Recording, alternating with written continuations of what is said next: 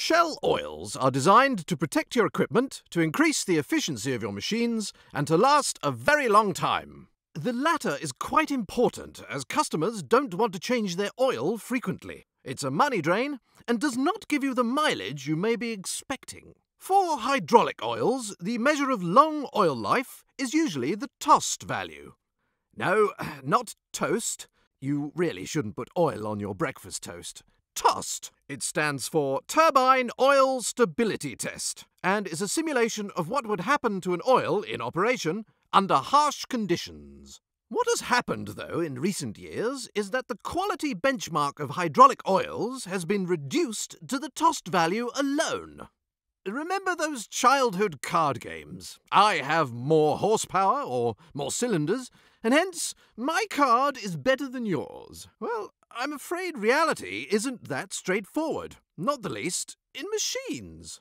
Let me explain why TOST is only a minor measure of a hydraulic oil's quality.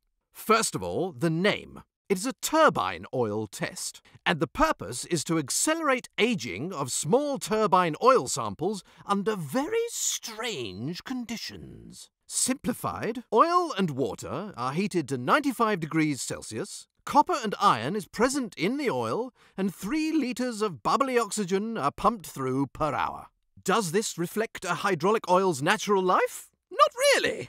In reality, hydraulic sumps tend to have a temperature of 60 to 70 degrees Celsius at most. Water might be present, some oxygen from ambient air, and that's it. So why do we use TOST then when it is designed for turbine oils? Answer? Because there is no other test. But you have to take it with a pinch of salt. What's that I hear you say?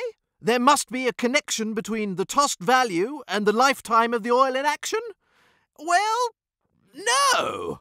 Even the standardization body ASTM concluded, correlation between results of this method and the oxidation stability of a lubricant in field service may vary markedly with field service conditions and with various lubricants.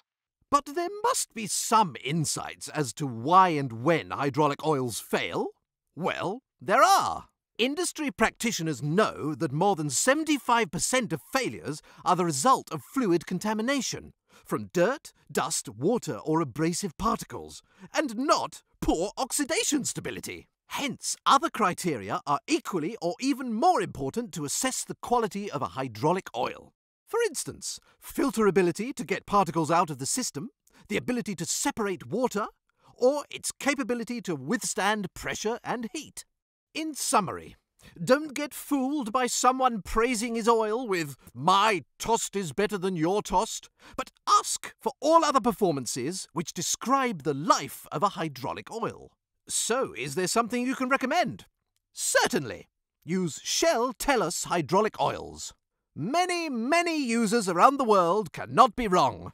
Shell's leadership is clear. The market-leading Shell Tellus product family, with a wide approval list among most OEMs, covering a range of hydraulic system temperatures, even in extreme conditions.